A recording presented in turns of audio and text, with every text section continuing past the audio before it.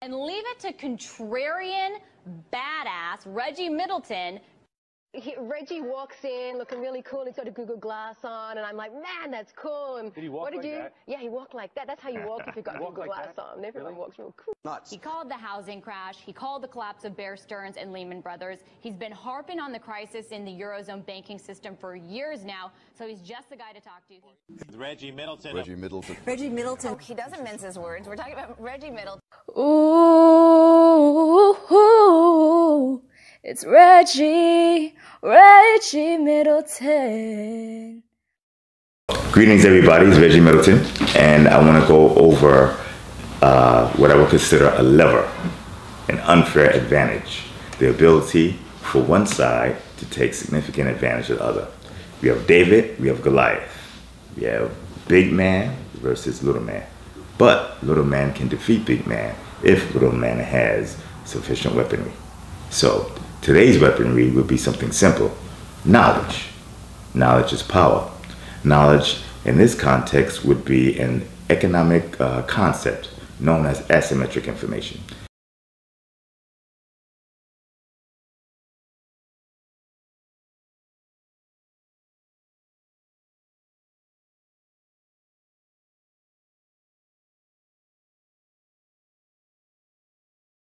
So think in terms of geometry, symmetry, where you have two even parts. Okay, asymmetric information is asymmetry, where one part does not equal the other. Asymmetric information is when one party knows something that the other party doesn't. For instance, you have a used car salesman, and that used car salesman wants to sell you a car.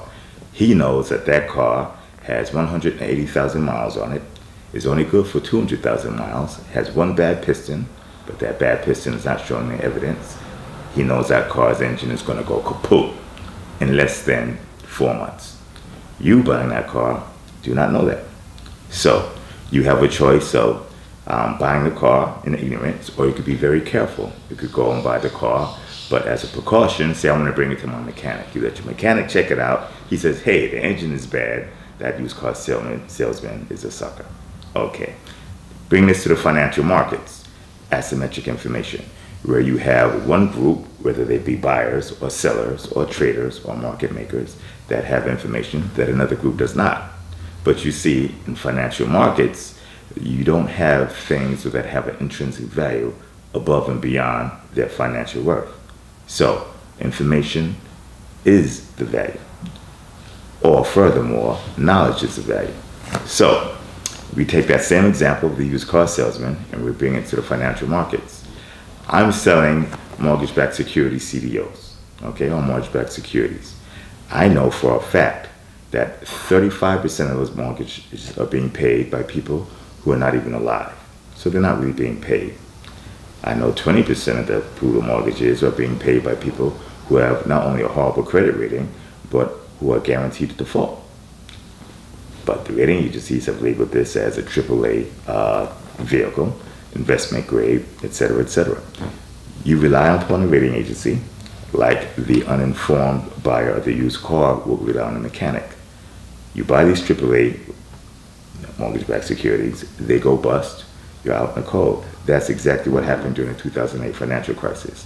The difference between used car salesmen in that market and the financial markets is that the only reliance you possibly have is information or knowledge. Knowledge, of course, differs from information, and that knowledge is the ability to use that information. Information or data packets, okay? And in the world of the internet, there's more information than anybody could possibly have. Knowledge is that information refined and put together and congealed in something that is usable, digestible, profitable.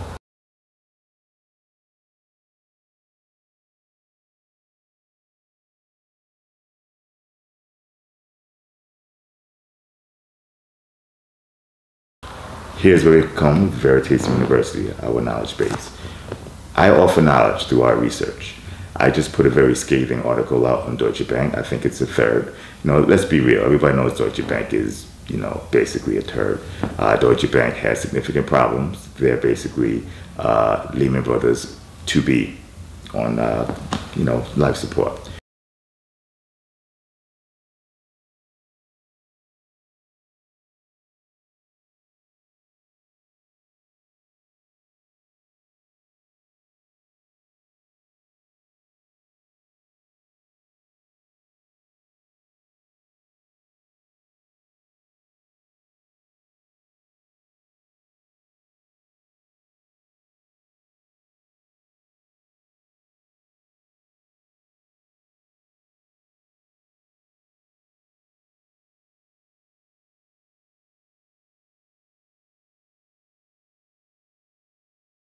What most people don't realize is that Deutsche Bank does not exist in a vacuum.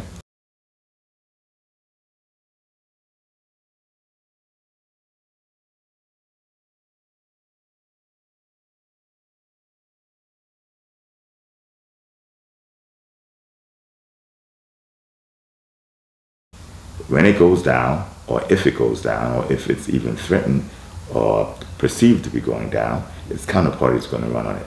Who are Deutsche Bank's counterparties? Deutsche Bank's counterparties are the entities that we're doing research on and that we have short recommendations on.